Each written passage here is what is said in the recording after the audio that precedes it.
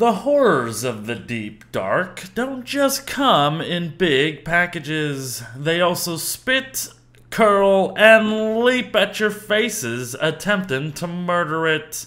Yes, today we shall talk about the wide variety of spiders that dwell in the caves, and what they all bring to the table. But first, you'll have to know where to look. And you'll be looking for the stalagmite biome. Obviously, beaming with stalagmites. However, there are actually two types of these biomes, with the other featuring taller stalagmites and bats as the main attraction. But we want the one with the spiders, of course. But note that the spiders can spawn in and around mush tree forest biomes as well. They spawn from these, and these are stalagmites. Put simply, they are the cooler looking version of spider dens up above. But they only hold 2 to 3 spiders, and but 2 variants can come out of them. The first being, well, cave spiders. They have a shell that they curl up into upon taking damage, and that actually reduces the damage they take by 75%.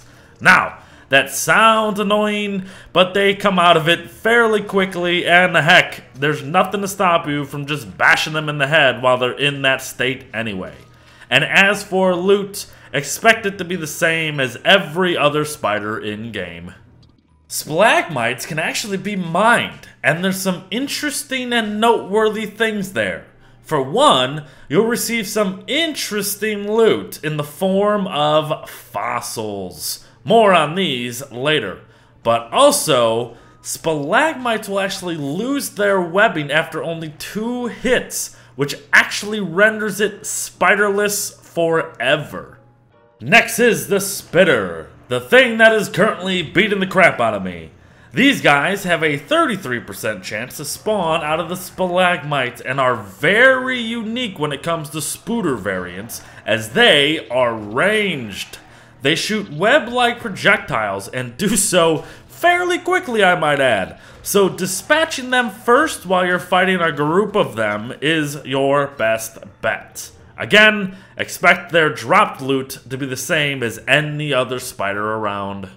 Dangling depth dwellers are next, and that's just a fancy talk for the white-colored spiders. These guys are everywhere, from the same stalagmite biomes as the others, the mush tree biomes, the village biome in the outskirts of the ruins, but most prevalent in the labyrinth, another ruins biome, which we will hopefully cover in another guide soon. Walking around, you may see webbing on the floor with no den or spiders to be seen. This is their domain.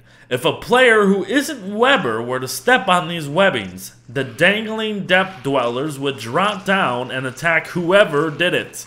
These variants have a decent set of health at 400 and have leap attacks very similar to the warrior spiders up above. They can overwhelm you pretty quickly if you ain't paying attention, so be careful. But you may also stumble upon a mush tree with cool looking webs all up on it, with even more web on the ground near it.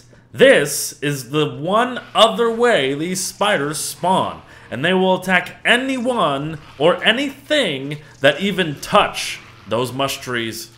Quick note for you solo players out there. And don't starve. If you place anything at the center of these webbings and light it on fire, you can actually destroy the spawning location.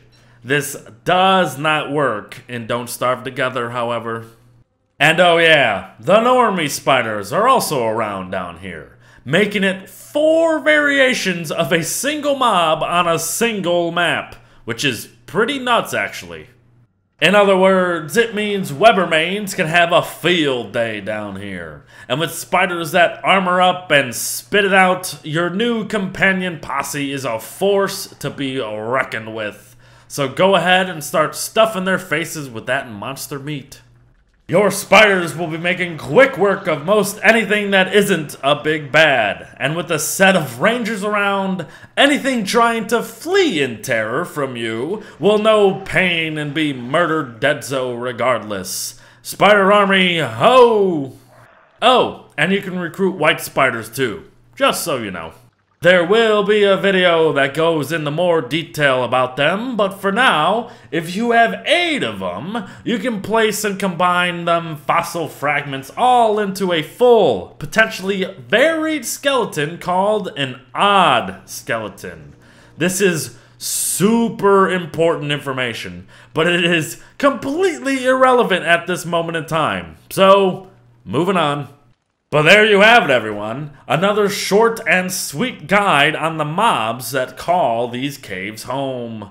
I hope that things are starting to get a bit easier as we progress through this series of cave guides. But expect more to come anyways.